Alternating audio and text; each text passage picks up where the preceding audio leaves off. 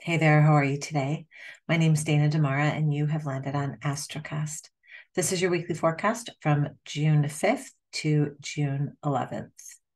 Okay, so we have a few planets impacting, if you will, this week's energy, and one of them is Venus, one of them is Mercury, one of them is Pluto.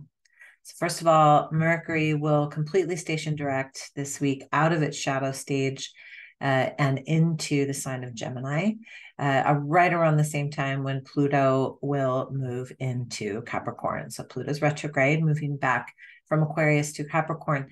This is going to intensify communication. And some people shy away from the word intensity. I feel like intensity is depth. It's supportive, it's real, it's authentic, right? So this week is really about depth of conversations, like getting to the bottom of things, having those conversations that maybe have been brewing for a long time, that have the potential to change the trajectory of a relationship or even the trajectory of your life, right? So this is really about going into the depths of how you can communicate, who you're communicating with. And because Venus is opposite Pluto, this is going to have a lot to do with your value, your worthiness, what you value, your ability to create financial abundance, love. It could be any one of those topics, right? And so,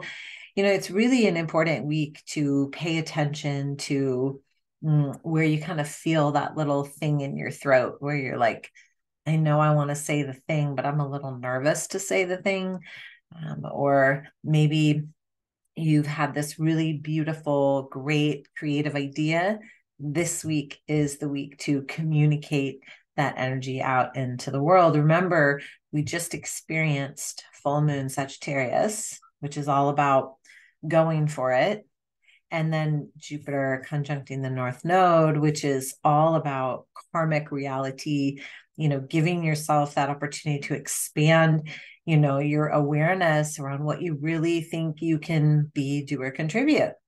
So this is the week where you take that and you communicate it out into the world. And, some people are going to be like, yay, this is great. Or, wow, this was really necessary. And some people may not.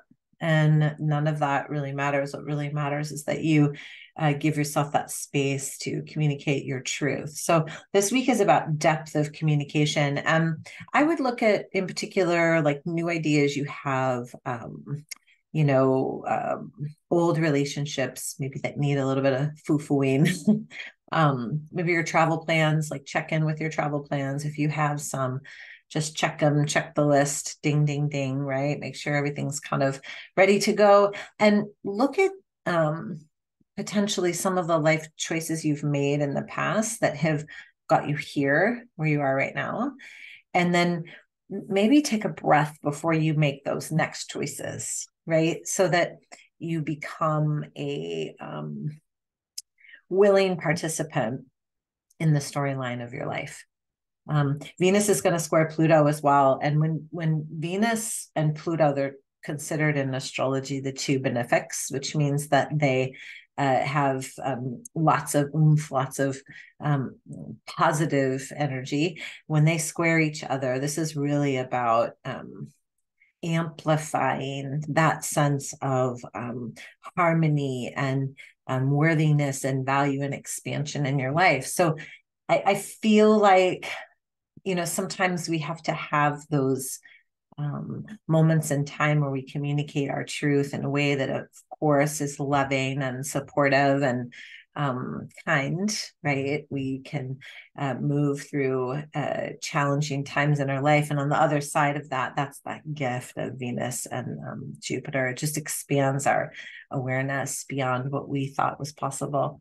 So this is a beautiful week to do that. Have the conversations, be loving, be kind, and hopefully we'll see you soon. Have a beautiful day. Namaste.